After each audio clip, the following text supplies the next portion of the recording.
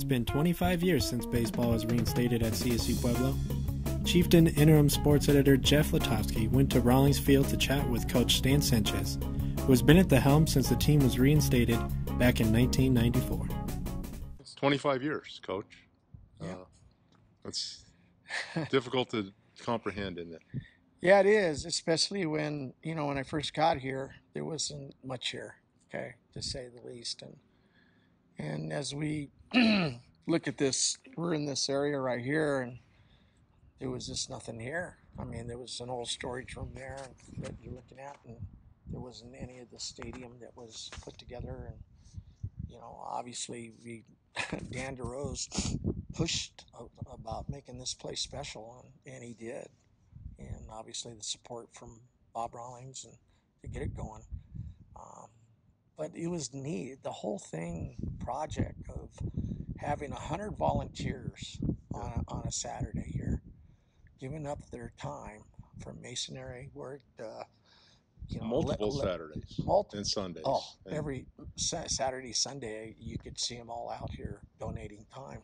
And everybody's working together, shoulder to shoulder. So it was for the community to get involved and to make this happen was what Pueblo is, right? I mean, there was nothing here, and to look out at it now and say, how far you guys have come. I mean, you got to be proud about that. Yeah, very proud. A lot of ownership, a lot of people that contributed. Great team.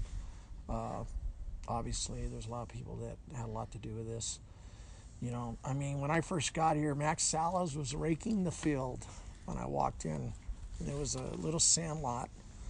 Okay, it was a little backstop back here. I don't know if you ever saw it, Jeff, but the soccer team used to, practice out in the outfield. No fence, just a little sand lot. And Max was the one that kind of groomed it, And I just walked up to him and I said, "Is this it?" And he goes, "Hey man, this is it." And there's been a lot of improvements here, and obviously you have the, all the names up. That's the neat part about coming to our ballpark. We recognize all the All-Americans, all the All-Region kids, and the MVPs, and some of the professional baseball players, and obviously a couple of guys like Max and Dave, that we recognize, and Dave Lang. And it's just when you walk in this place, we bring a recruit in, and we usually walk them to the mound, and we say, "Take a look." And they kind of absorb everything. All our championships are on the line, and so we want to brag about this place, okay? But I can tell, and then we build our own clubhouse. Okay, we'll get down there and take a look. But I can tell you right now, it's 25 years old.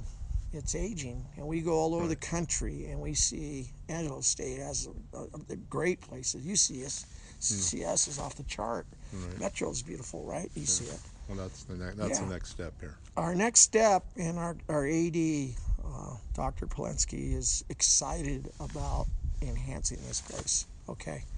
And hopefully someday we'll have a beautiful field with maybe all turf, and upgrade our locker room. And we need a locker room, and upgrade, get a training room, and hopefully someday get an indoor facility. So, but he's pushing. He's made us a priority, which we're excited about. It's almost like 25 years ago with a Dan DeRose sitting in that seat and saying, "Okay, let's go," right? And it's kind of exciting.